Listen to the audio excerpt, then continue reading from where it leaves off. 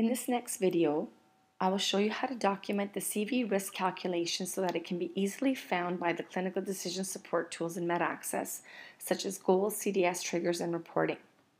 The first thing that we should discuss is the fact that there are many coronary risk calculators available and that physician preference really varies. MedAccess has two calculator templates available, the Framingham Hard Coronary 10-Year Risk Calculator and the UK PDS Coronary Risk Calculator for diabetics. Either of these templates calculates the risk automatically if the required data is entered appropriately in the proper data fields. If your clinic physicians prefer using other calculators, the results should still be entered in a discrete data field so that, as mentioned, it can still be found by the EMR clinical decision support tools.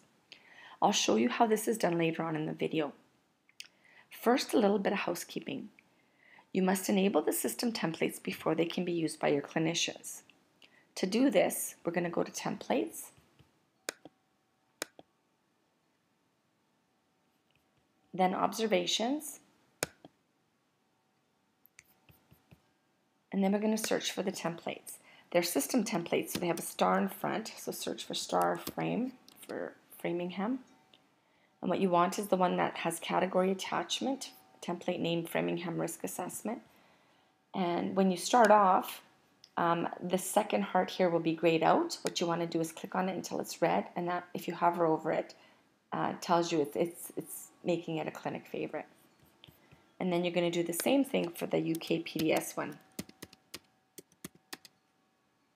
And there's the category attachment, UK PDS risk assessment. And again, you're going to make sure that the second heart is red.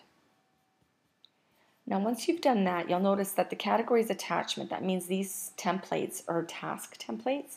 So we have to sort of complete the other side of the task template. So while we're still in template management, we're going to click on the tasks tab. And we're going to go new. And template name, and you can call it Framingham or UK PDS, either one. Right now we'll do the Framingham.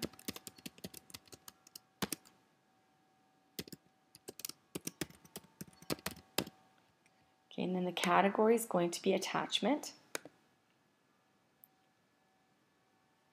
And the type, because we've marked them favorites, is going to be Framingham right there.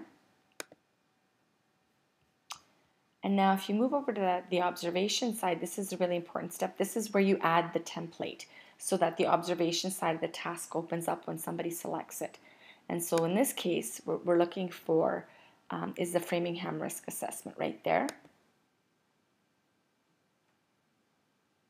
And the next thing you want to be sure is that this assignee assigns to current user, so you're not sending somebody a bunch of these tasks.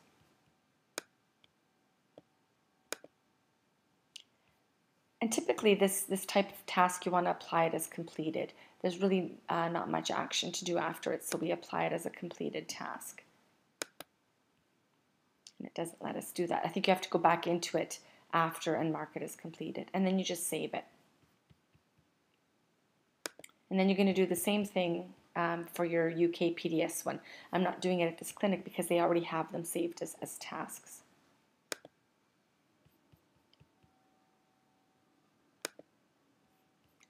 And so we did a survey of our physicians in our university clinics, and the majority of them pull up the CV risk calculation when they're reviewing labs, and that's why it made sense that it's a task template as opposed to a visit template. But of course you can pull it up from either one.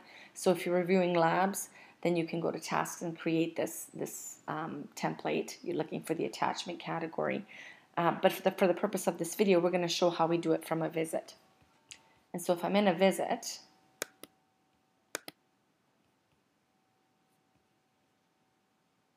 and we'll just create a new visit here.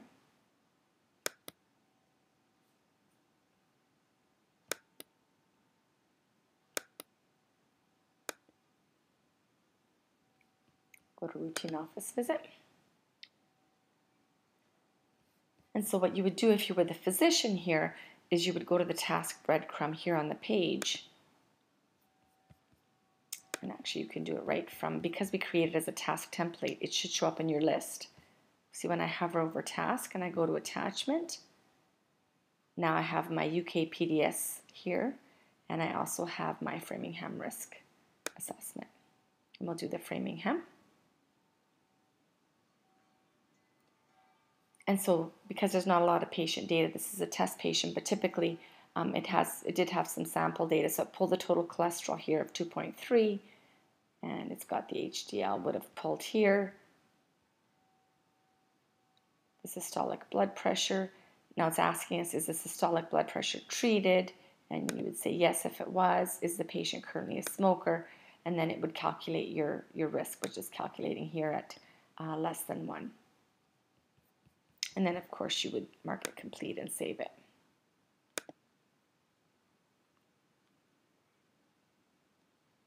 And now you can see that in the plan of this particular visit, it shows that we did a risk calculation, and here it is. And the nice thing is you can also find it under tasks whenever you need it, under the very obvious description of attachment, Framingham risk assessment.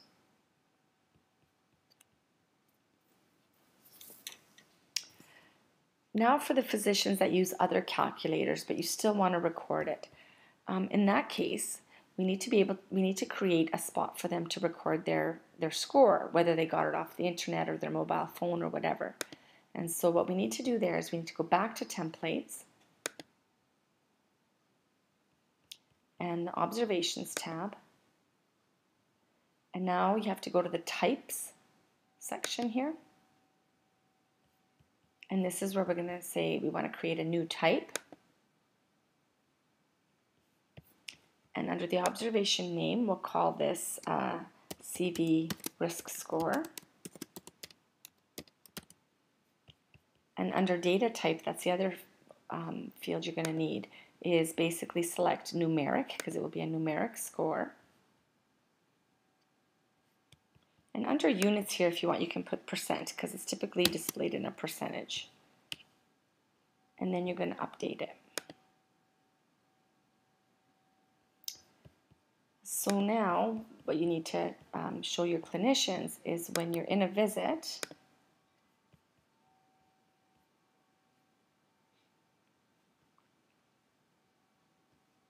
we can just go into a new visit here.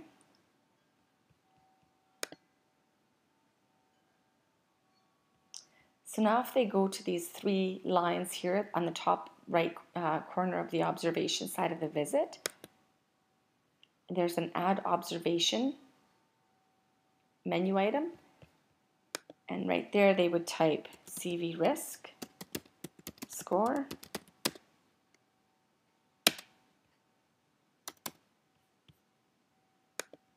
That should have worked. We'll just do that one more time.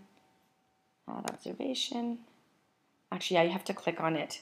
And then in the description here, CV risk score. And you'll see that now we have a discrete data field to enter our result. And so now your whether it's your goals or your CDS triggers, or if you're running reports on which of your diabetics has not had one done, let's say, it'll be able to find it because you'll look for this risk score.